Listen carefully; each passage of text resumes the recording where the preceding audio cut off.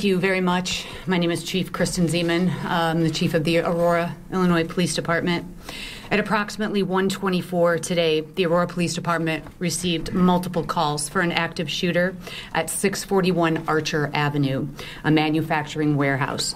At 1:28, officers arrived and were fired upon immediately. Two of the initial four officers entering the building were shot. Additional officers began to arrive and were also fired upon.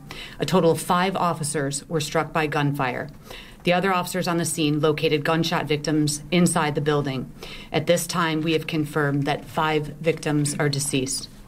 The Aurora Fire Department arrived on scene to stage with medics. A regional law enforcement response was coordinated to include Rescue Task Force, and several teams of officers went inside to locate and engage the offender. The building is 29,000 square feet, and when they located the offender, they engaged in gunfire with him, ultimately killing him. The shooter is identified as Gary Martin. He is a 45-year-old man, and we believe he was an employee of the company. At this time, we aren't sure of the motive of this act of violence. We do not have the identities of the deceased, but we would like family members to know that unification for the victims and witnesses that were in the building will be at Aurora University Public Safety Building located at 1408 South Lawn. All 5 police officers were transported to local hospitals, and from there, 2 were airlifted to Chicago area trauma centers. A 6th officer is being treated for a knee injury. I want to take this opportunity to send positive energy to those officers who are being treated, and to the officers and medics who showed up from all over the state to render aid. This message is for them. Thank you for your selfless act. Thank you for running towards gunfire and putting your lives in danger to protect those inside the business. My heart goes out to the victims and their families who simply went to work today like any other day. We offer our sincere condolences, and as the facts of this tragedy unfold, we will provide information and attempt to make sense of it. I'd like to introduce now our mayor, Richard C. Irvin, to say a few words.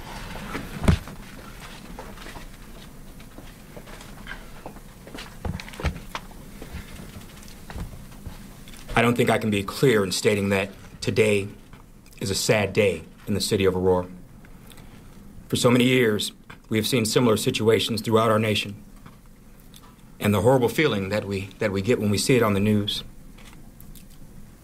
To experience it firsthand is even more painful. It's a shame that mass shootings such as this have become commonplace in our country. It's a shame that a cold and heartless offender would be so selfish as to think he has the right to take an innocent life. But we as society cannot allow these horrific acts to become commonplace. We as a society cannot allow the selfless and heartless acts of this terrible tragedy to be relegated to spots on the 10 o'clock news. We must never forget those innocent people who were senselessly gunned down. The mothers and fathers, sons and daughters. We must never forget those police officers that rose to the call of duty and put themselves in harm's way to protect the innocent, who are also mothers and fathers, sons and daughters. Our hearts go out to the victims in this horrific tragedy. Our prayers to their families during what I'm sure will be a long and painful healing process. But we will heal. We will come together as one community and stand by those in pain from today's great loss. We will stand together with those officers shot in the line of duty. We will come together and heal as one Aurora.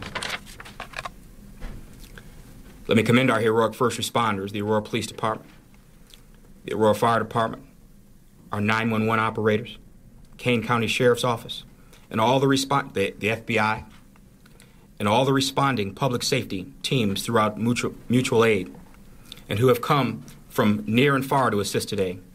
They all put their lives on the line to secure the health and safety of others. We sincerely thank you.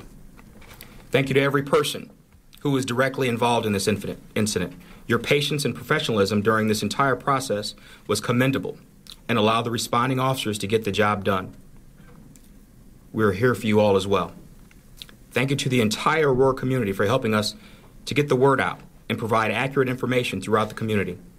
Your support was invaluable and will continue to be from this point forward.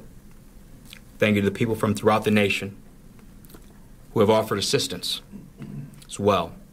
We need your support and we need your prayers more than ever. On behalf of the entire city of Aurora, remember, we are one community and we will be stronger than ever past this. At this time, I will introduce our governor, J.B. Pritzker.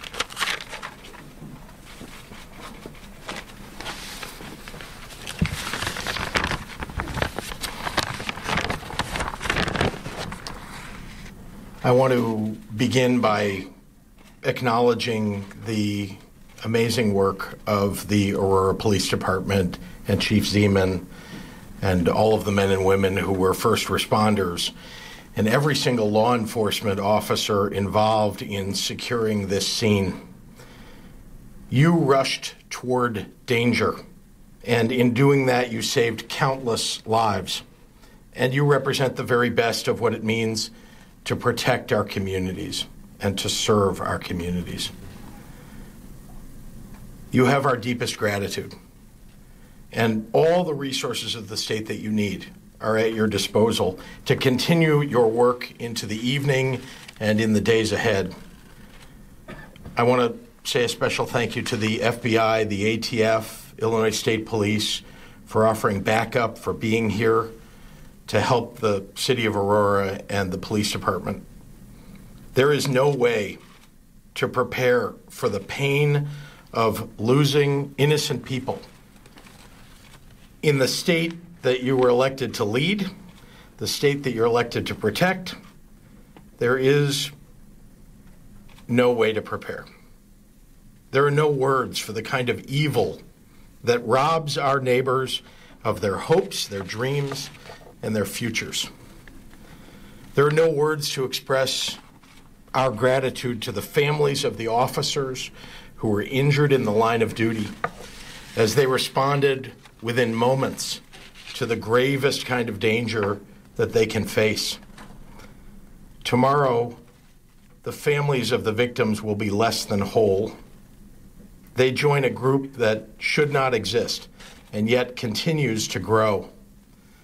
This morning, I stood with 1,500 community members in Chicago who are fighting the epidemic of gun violence that continues to ravage so many communities. These are everyday citizens who have been called to action by the loss of a loved one, by witness of violence in their communities, or by the simple desire for change. To the families of the victims here in Aurora, there are no words that I can offer to lessen the pain. But know that our state grieves with you, that MK and I and our family grieves with you.